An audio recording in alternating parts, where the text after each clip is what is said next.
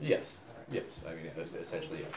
But if he says you cannot file as a Libertarian, then are you going to file in one of the two major political parties, or are you take off? I guess we'll see.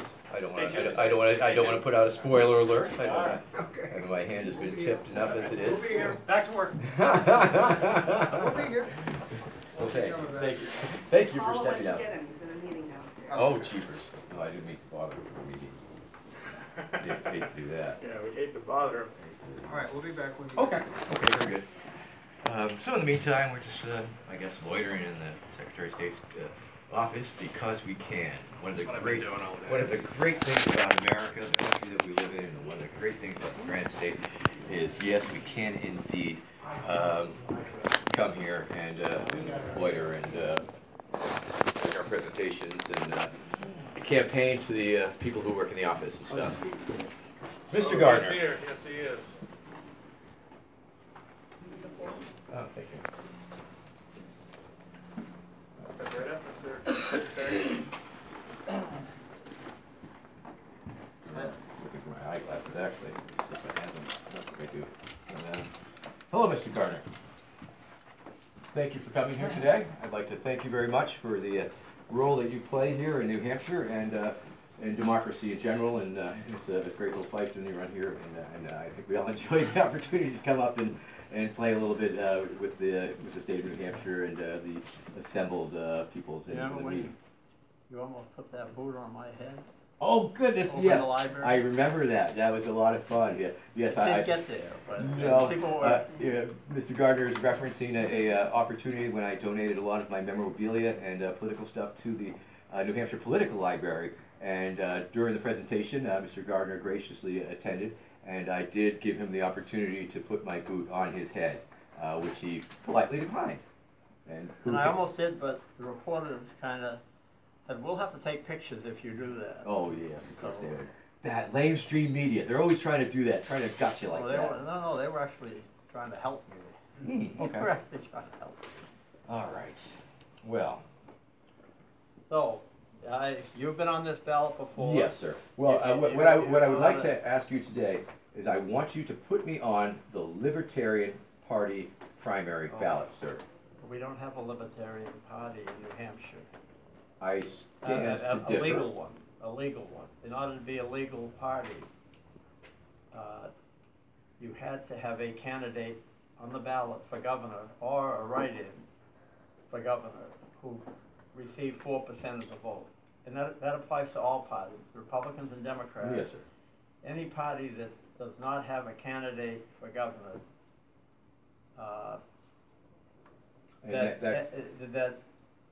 or the candidate gets less than 4% of the vote.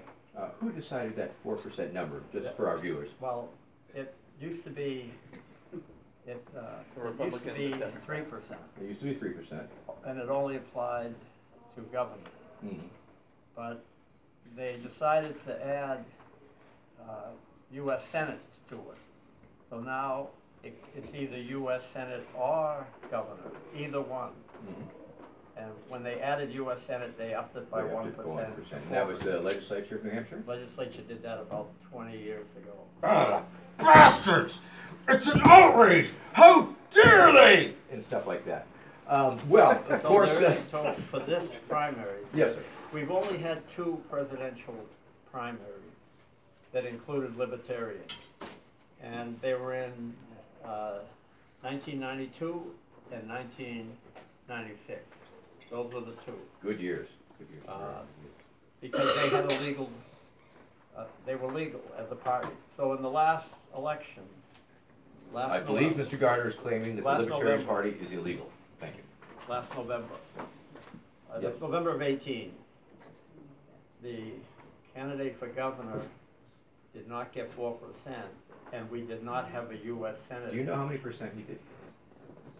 4. It was a, I think it was a she. Anyway, I think it was like, it was 1 or less than 1. It wasn't much. Well, that is rather unfortunate. I believe it is certainly an impediment to democracy.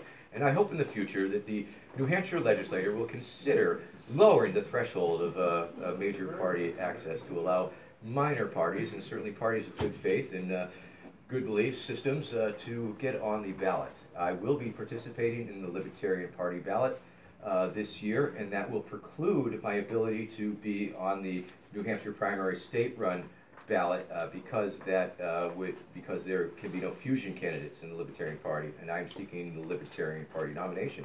Today is the last day to register for the presidency of the ballot in New Hampshire.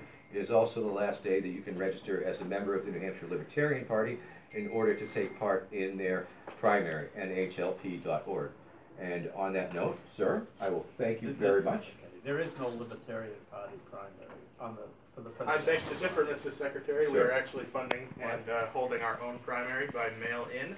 We are in all other states, registered you mean? members. In New Hampshire. Right. In New Hampshire. No, okay, I'm just talking about New Oh, Hampshire. right, but in New Hampshire, the Libertarian Party itself is conducting a self-financed primary that you can mail in the ballot. If you're a member of the New Hampshire Libertarian Party, then they will receive a ballot by mail, and then they will be able to vote. And this year, unfortunately, because I was I wanted to really bad to be on the Republican ballot, but this being my first actual campaign with real consequences, I have opted to decline the opportunity to appear on your ballot. But I did want to thank you very much for the opportunity, and I did want to let you know that the Libertarian Party of New Hampshire is indeed holding a primary. I suppose it's a parallel primary, perhaps an outlaw primary, if you will.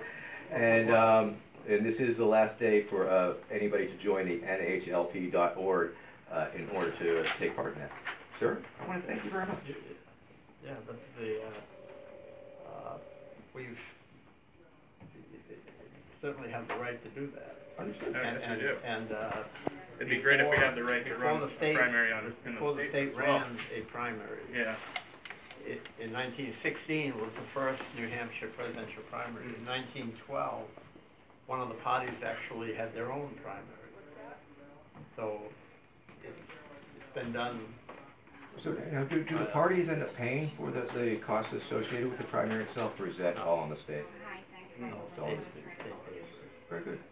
In a number of states, the parties pay. So, for instance, South Carolina, the party, the state has paid sometimes, and sometimes the state hasn't paid. Okay. And this time, the state, I believe, is not paying. Interesting. And that's part of the reason New Hampshire has the first in the nation, because the state has consistently paid for the primary. The people of the state have paid for it. Are the people okay with that, do you think? Otherwise, Are the people of New Hampshire good with their tax money paying for primary for the two parties? It's paid for by what people pay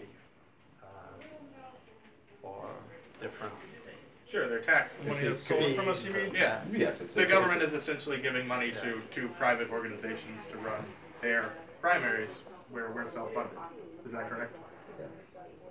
Cool. Dude. Can I get a hug? Thank you. Yeah. Appreciate it. And maybe next time, but 4 years. We don't have you on the lesser known debate, because when you dumped that confetti, on Mr. Jarrett, Well, you were a bit naughty. Mr. Terry, yes, that. But I did go, and when I first heard about that last cycle, and they claimed it was going to cost $300 to reimburse them, I did go there with the money to St. Anselm, and I didn't know about that. yes, it was. I was actually on my knees, and I was very, I was begging the guy to let me on the thing, And I did ask about 2020, and he said, we'll see. But obviously, since I'm not on the New Hampshire State primary ballot, I think that's only for the people who put up $1,000. Well, let's see. Don't count me out yet. It's not over till it's over. I'm a petty and vindictive man, and I will not let this slight go. We can sign your LP&H primary form right here if you like. Oh, can I? Is that okay? Might as well do it. Do you mind me being here another moment? Okay. Sure, do you have it?